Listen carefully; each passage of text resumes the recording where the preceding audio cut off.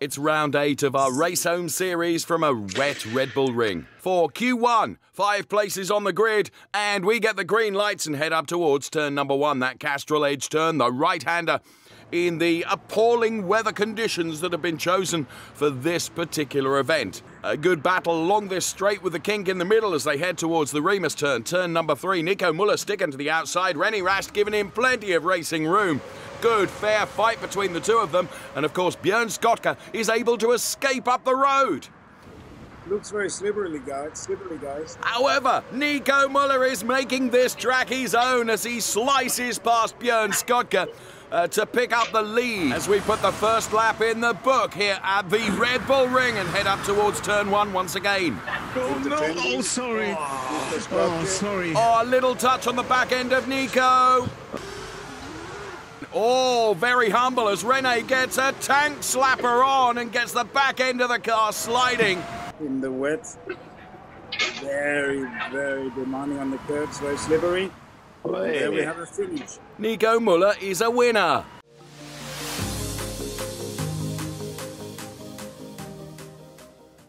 Here comes Q2 with Mikael Brautigam going from P1 in the WRT car. Oh, hola, man. That was a lively start. Gets sideways, makes contact with Loïc Duval. A huge save from Loïc, who was on the wet grass but managed to get it back on the tarmac. Robin just taking a look at the inside. Loïc slides around the final turn as they head towards the timing line now. Robin will try and get the draft off of Loïc Duval. Will he go inside, outside, going into turn number 1? He goes inside and surely this is done. A brilliant overtake for the moment, because as they head up towards the Remus turn, Loïc Duval means business here. If he can get to the inside of Robin, Robin leaves him just enough room. Oh man. He is indeed. Oh man. Surely. Ooh, running a bit wide again. Oh! Yeah, what I do now? I stop. Whilst all this is going on, Man, oh man, oh man. well done to Mikael Brautigam, who has seemingly kept his head when everybody else has lost theirs.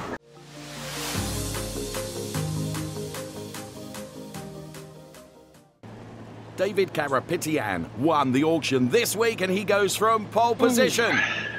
And the cars are released at the Red Bull Ring and they head up towards turn number 1. Mike Rockenfeller means business, and there is Mike as they head up towards the Remus turn, and then huge amount of speed carried from Dave, who runs off wide, and that plays into the hands of Mike Rockenfeller, who goes through to pick up the lead. It's P1 for Rocky.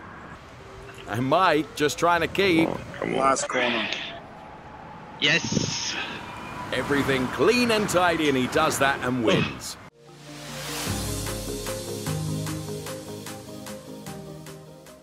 Here comes our Q4 race then as all the cars head up towards turn number 1 now. We're heading up towards the Remus turn. Again, it's decision time. Inside, outside. Looks like he's committed to the outside.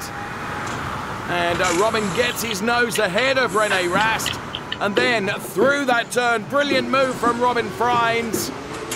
Stefan Waschau takes advantage as well, and René Rast is now P3. Oh, no. Stefan's got the inside. Could this be a change for that P2 position? And being propelled nicely by René as well. Sure enough, Stefan, a brilliant overtake. The inside of Remus. So funktioniert Teamorder auch. Oh, sorry. To our race leader, Robin Frijns, who crosses the timing line and wins. That has got to be one of the biggest margins of win.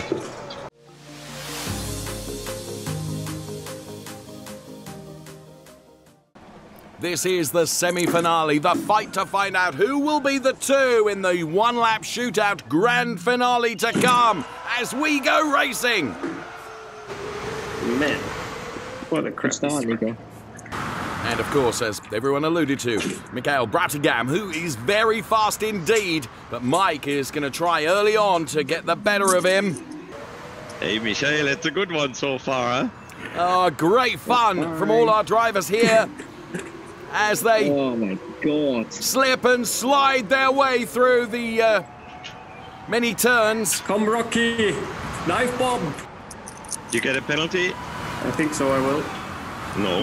Yeah. Oh yeah. 1.5. Yeah, hit the brakes, please. It's a yoke. Oh, sorry, Michael. All okay?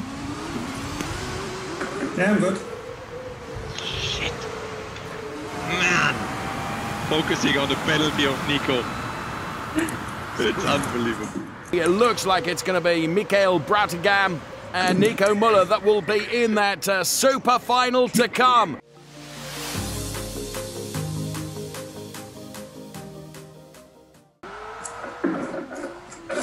Man, I don't get it.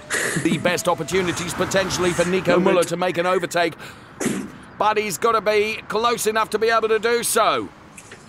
Just a few tenths between P1 and P2. Nico just taking a look at the outside. Are they going to go side by side? Not quite, but Nico really is beginning to push Michael now. Are ripe for penalties in terms of track limits. So Michael has to give Nico racing room.